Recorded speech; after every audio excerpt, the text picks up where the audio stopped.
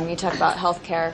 As a small business owner, not only are you trying to provide benefits to your employees, you're trying to provide benefits to yourself. So I have seen our health insurance for my own family go up $500 a month in the last 2 years. So we went from 400 something to 900 something. So we're just fighting to keep benefits for ourselves. Right. The thought of being able to provide benefits to your employees is almost secondary. Yet to keep your employees happy, that's a question that comes across my desk all the time. I have to keep my employees as independent contractors for the most part, really to avoid that situation. And so I have turnover.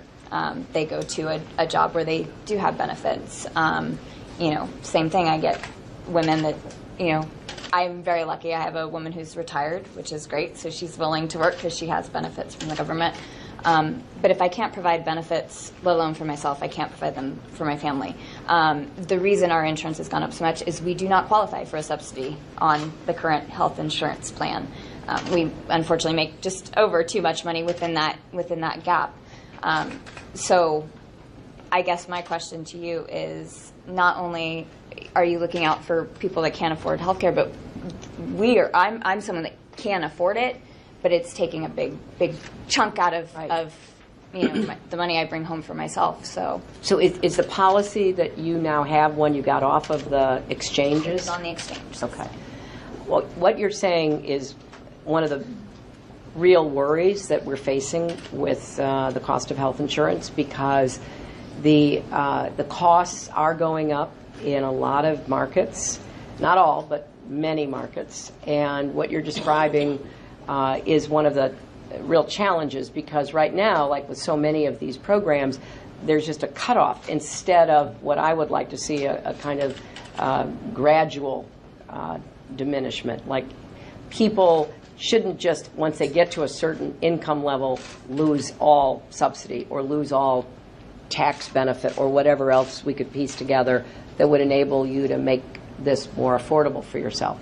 So that's something I'm looking at. I mean, I think that the Affordable Care Act is a big step forward for the vast majority of Americans, but we have to look at out-of-pocket costs, copays, deductibles, premiums, and we have to make the insurance companies justify what they are charging, because a lot of them are moving costs up without really explaining, or at least not to my satisfaction, why that's happening. And we need more nonprofit options for people, so that it's, that was the original idea, but a lot of them got started and they didn't know how to do what they wanted to do. They had great ideas, but didn't have the backup, so we need to go back and revisit that. I also am in favor of what's called the public option, so that people can buy into Medicare above a certain age, which will then take a lot of the pressure off the costs, because the argument is that costs go up because real world experience means that people are getting sicker or the costs have to be spread. I want to get behind that, because I don't yet see the data to support that. But if you were able to move people 55 or 50 and up, who are the biggest users of health care, into the Medicare program, they would have to buy in, but they would be buying into such a big program that the costs would be more distributed. So there's a lot of things I'm looking at to try to figure out how to deal with exactly the problem you're talking about. And there are some good ideas out there, but we have to subject them to the real world test. Will this really help, like a small business owner or a family, be able to afford it? Because a $400 increase, assuming you didn't have some terrible health care event, which it doesn't sound like you did. Yeah, no. I don't go to the doctor. Yeah, I know, but I mean that's my point. Is like, what could have possibly raised your costs $400? And that's what I don't understand. So that's what we've got to pick that apart and really make sure we understand it. Yeah.